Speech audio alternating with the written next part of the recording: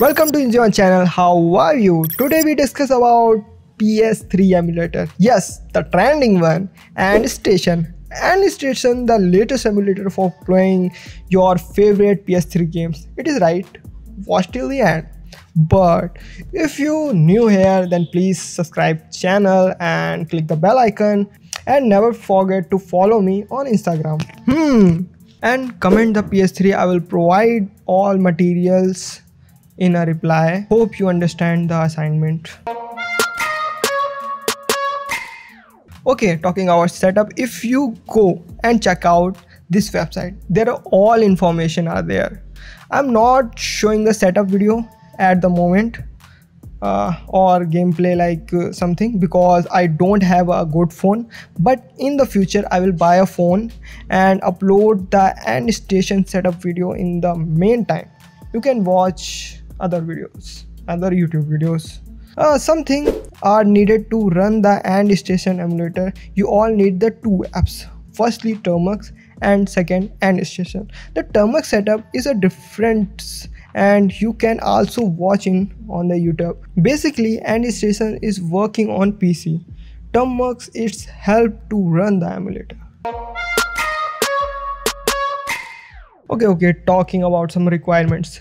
Minimum requirement is you have 6 GB RAM and 15 GB free space, and you must a Snapdragon 780G or above processor, and you have a Mali GPU. Then sorry my boy, it's not supported in this emulator. Okay, if you get the good performance in this emulator, which recommended requirement, okay, you must to have a 8 GB RAM on your phone and 15 GB free storage and Snapdragon 8 Gen 1 or above processor, and Mali GPU is not supported. And I'm quickly to remind you, don't even think about playing it on low-end device. You get that? Okay, which games are working in this emulator if you run this emulator on your phone? Okay, well, all PS3 games should work, but does it really work? Let's check it out. Okay, let's talk about the God of War 3. Okay, you see the gameplay. There is a lot of lags and many issues being faced. The phone being used a Samsung Galaxy Z Fold 4 with a Snapdragon 8 Gen 1 processor and his RAM 12 GB. And do you still think this game will work on your phone?